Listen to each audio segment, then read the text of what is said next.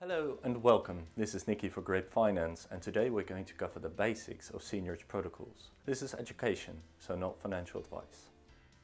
What is impermanent loss and why is it not so bad?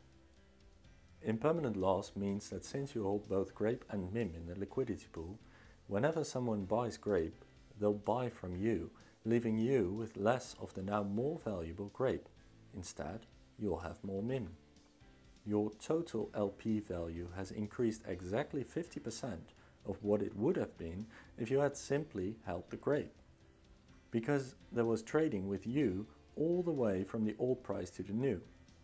But why then is it not so bad? Because it works exactly the same but inverse when Grape gets sold to you. Meaning, holding a liquidity pool is essentially a 50% hedge against price movement.